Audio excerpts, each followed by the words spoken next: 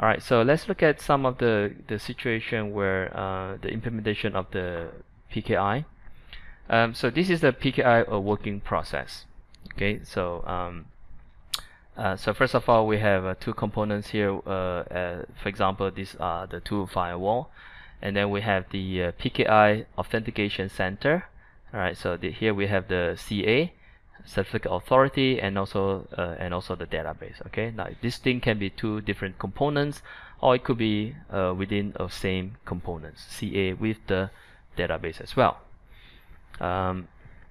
Okay, so on the PKI network, a PKI entity applies for a local certificate from the CA, and the applicant device authenticate the certificate. Okay, so this is how it works. So first of all, let's say we have two firewall. We want the two firewall to also use the certificate. So first of all, they will request CA certificate. Now this request is basically just to download the CA cert. All right, I want to know who you are first. Okay, so you can see that the first process, look at the arrow here. All right, so both of them, they actually request for a certificate, and after that, in return, the CA actually sends his own cert to both sides. Okay, and after that, they will install the CA certificate. Okay, now sometimes, like I said, it could be enterprise CA, it could be a public CA. Enterprise CA means in that organization, they have their own, for example, like we call it the root CA. So you need to perform this process to install the CA certificate.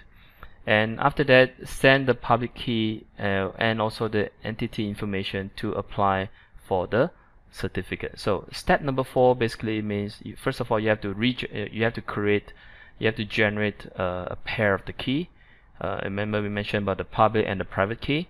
So, but as an individual, you only need to send the public key, and together with your information about what is the host name, how many years you want to apply for the cert, what is your organization name, and which department, and etc. etc. Okay, and assume that the CA approve, and the CA will then issue the local certificate with the signature of the CA.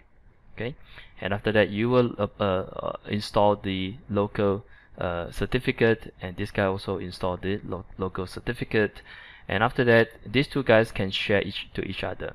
Okay, the local certificate. Right. So why do they need to share to each other? Because in the certificate, it actually includes everything, which is very detailed. It has the fingerprint, it has the signature of the CA, it has the information about the public key of the, for example, if I'm talking about from a B point of view, I'm actually getting the public key of firewall A, and then from the firewall A point of view, I'm also get the public key of from B. Okay, so once we have the both local certificate, then they will verify the pure local certificate. So how to verify? Very simple. We have a CA, remember? Yeah. So in this case, yeah, I can verify through CA to make sure that I'm actually getting the cert which I'm intended to, and after that, they can use the cert and to encrypt all their traffic, and the other party would be able to decrypt and encrypt and decrypt on the other side. Okay, so this is the whole working process. So let's talk about some of the practical use case. So the first one is to log in to the web page using HTTPS. Okay, so this is example of a firewall. Okay, a firewall where the administrator wanted to log in using the HTTPS client software. So like some of the software firewall administration software will require the cert, yeah, so that once you have the cert, you can actually have a secure channel to the firewall and to perform whatever necessary administration job on the firewall. Okay, across a non-secure web internet. Okay. So the obtaining certificate process is actually done right here. Okay, so so this is one of the use case. The second use case is actually the IPsec VPN. Okay, this is the one that we just spoke about. All right. So how do we apply for both firewall and to perform what we call the site-to-site VPN? All right. So this process I've already explained very detailed in the last 2 slides. And SSL VPN. All right. Now SSL VPN are primarily used for, we call it client to site VPN, or maybe we call it the road warrior. So road warrior basically means the employee is on a business trip, he is actually out of office, and this employee wanted to create a secure channel back to the office and try to access the server within the office, right? So so in this case, we need to verify 2 parties. Okay, so for example, as the employee, right? So when I connect to this firewall, right? So I will actually download your cert, okay, cert number 2, and I need to verify, is this really my company? And as a firewall point of view, you know, before you log into me, I need to verify whether you are the actual employees, right? So the cert actually tells everything about this employee.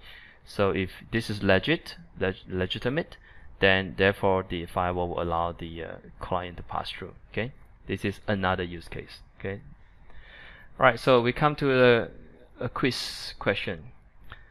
All right. So first question is, which of the following is not the certificate format supported by USG 6000 series firewall? Okay, now I think the answer is very obvious. Alright, is D. Okay, now look carefully, the question is asking for not, yeah. So text file is not, but we mentioned about plain text, but the format of the plain text is, you know, is based on the certificate format. But we can actually read using Notepad, but this is not TXT file extension. All right. So the second question is that what does a PKI system consist of? Okay. Now, guys, this is actually a very tricky question. So the right answer is actually this one: certificate and the CRL database. Certificate revoke list. Okay, yeah, so there's only one answer here. Okay, so summary. So we spoke about the PKI system structure, life cycle. We also spoke about the PKI implementation, how does it work, and the process of all this stuff. The certificate format, and also the details about the format. Now remember I mentioned you can actually check out this, you can just use any browser to go to any of the secure website and just click on the certificate and look at the contents. And also we spoke about the a common application scenario like VPN, or maybe the SSL VPN, maybe somebody want to connect to the web server and things like that, secure web. Alright, so thank you for listening for